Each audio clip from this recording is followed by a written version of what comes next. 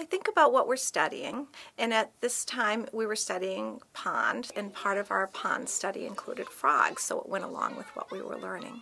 I posed a question first before we started, that the frogs needed some water, so I put the frogs in a pan and asked them, how can they get the water to the frogs?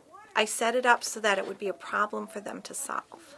I like to use a lot of different materials, so they're open-ended. Children can use them in different ways. They start playing in the water table. They had a variety of objects that they could use to move the water into the pan with the frogs. Some children might pick up the materials and use them and try different things. Other children might just pick up one of the objects and use the same object over and over again. So I might be ready to step in and support them. I wonder if we could use this to move.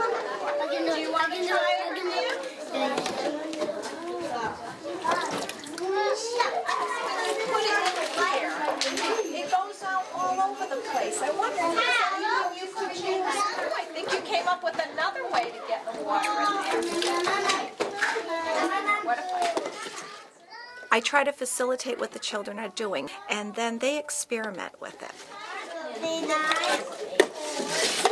You figured it out. I want the children to be able to experiment with different materials, so I'll set something up. And other times, a problem pops up naturally, and then they have to figure out how to solve that problem.